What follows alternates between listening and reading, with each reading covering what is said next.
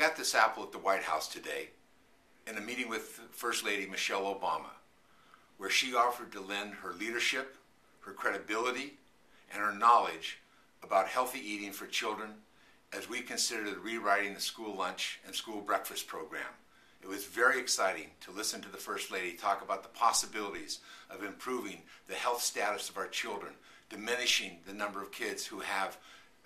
juvenile diabetes and other forms of diabetes, and making sure that we make every effort to put healthy foods into the school lunch, school breakfast programs, and we help families understand the value, the importance, and the good health for themselves and for their children with healthy eating of good foods. It was a very exciting meeting with the First Lady.